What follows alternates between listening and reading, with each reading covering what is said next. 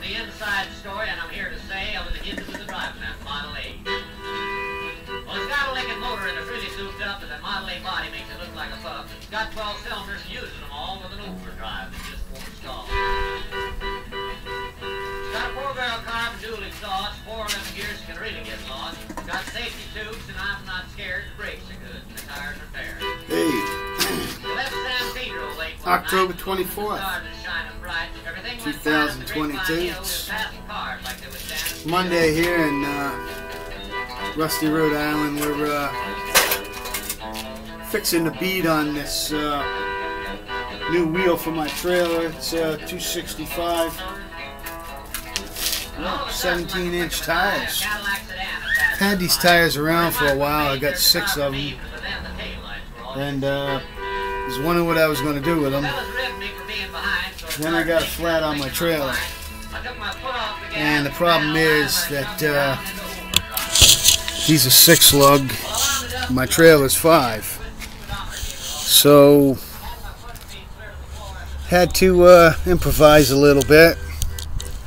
So I made a template and drilled it out, assortment of drills till I got the right size. So now I got a 17-inch trailer tire. Got 4 of these that are in relatively good shape. They're holding air. That's good shape to me. So I'll do 3 of them up, 2 for this and 1 for a spare, and I'll use them up. Why not? Hey, I'm not spending money right now. I'm on recession watch. So you can see my made the slide bar out of a weight. It's a torque tube out of a 53 Chevrolet half-ton. Then you got just a bar on the bottom, railroad bar. So I use that to break the tires down. Sometimes, other times I'll use my truck and weight. So things are not going very quick on the van truck, but I do have it almost ready for the final paint.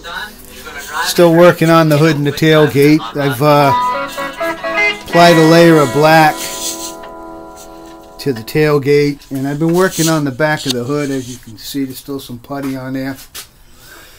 Hey, jeez. It's like I got allergies.